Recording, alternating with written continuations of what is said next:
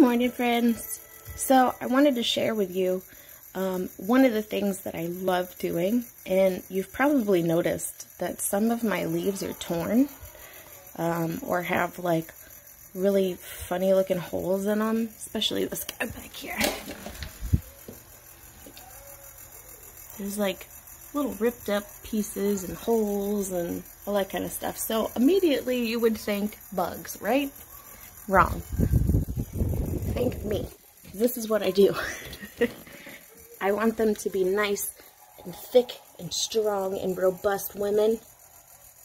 So this is how I train them to be strong, independent women. I very, very gently move everything around, and then ever so gently give it a nice soft shake. Yeah, they love it.